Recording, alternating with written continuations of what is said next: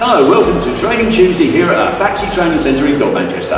My name's Ian and I'm going to be delivering your Tuesday's training tip. Today we're going to talk about the air pressure switch that's on the new Baxi Duo-tec Platinum range. You haven't seen it before, so we're going to talk about why it's there and some of the symptoms you may find if you had, for example, a blocked condensate. So here's the air pressure switch. You won't traditionally find this on earlier Duo-tec and Platinums. It's a new addition. What it does, it links into my flue thermistor at the top there and also into my condensate line. This has nothing to do with fan recognition.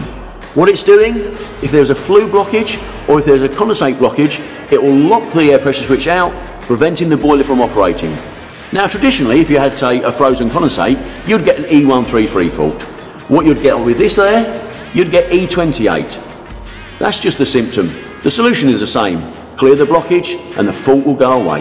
Thanks for watching and I hope you've enjoyed our training tip. Come back next week for more Training Tuesdays.